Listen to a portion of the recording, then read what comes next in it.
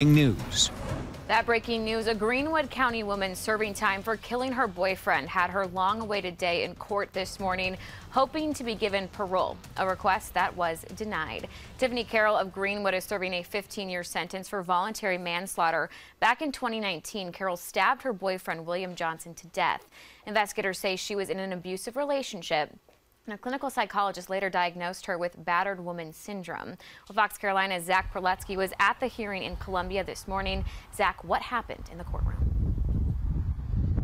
Well, Haley, the entire process took less than 30 minutes, and in the end, the vote was 3 in favor of parole and 2 denying parole. But for certain crimes in South Carolina, like the one Carroll is in prison for, violent crimes, a 2/3 majority must be reached to grant parole. Now, during this testimony and hearing, Carroll and her attorney, Travis Moore, both spoke.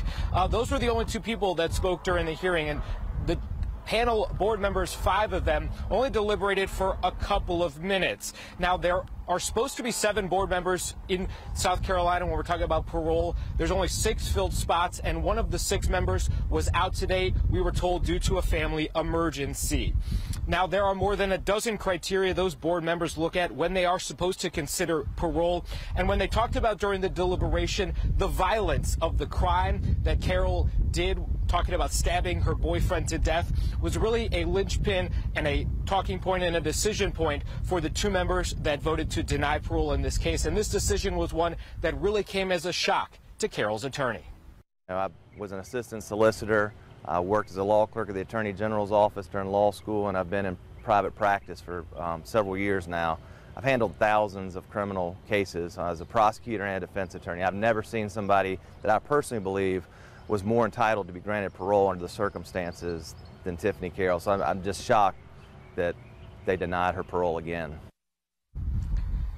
And this is a look at how those votes came out. You can see those 2 votes at the bottom rejecting parole, citing those 2 criteria as to why they decided to vote to not grant Tiffany Carroll parole. Now, Carroll was already denied parole once before last year. She would be up for parole again next year, being eligible once a year. Her attorney, Travis Moore, told me that they are going to continue to keep fighting, and he said, quote, pursue what he believes is right. For now, reporting live in Columbia, Zach Proletsky, Fox Carolina News. And Zach, it seems like a quick process there. You said less than 30 minutes. So can board members change their votes in the future at all?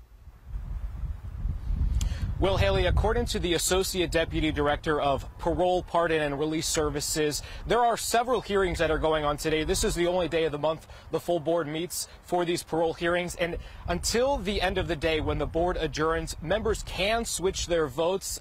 Only time will tell. About 5 or 6 o'clock is probably when that will happen. So we're going to have to wait probably 6 more hours or so to see if one of those 2 votes that denied parole will change it. But I'm told it's not a common practice to change the vote, but it's definitely something that is possible.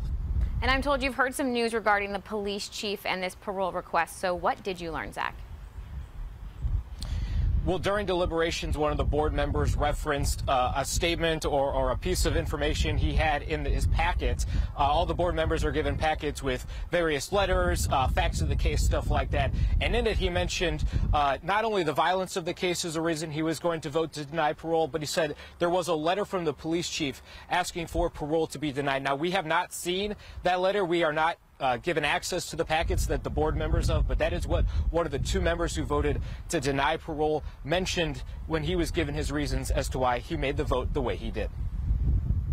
We appreciate you for these updates. I know you're going to stay on top of this all day. I heard you're going to Greenwood next. We'll be sure to check in with you later. But to get more updates on the hearing and other breaking news throughout the day, you can always download the Fox Carolina News app for free. Just scan this QR code on your screen, and that's how you can get it.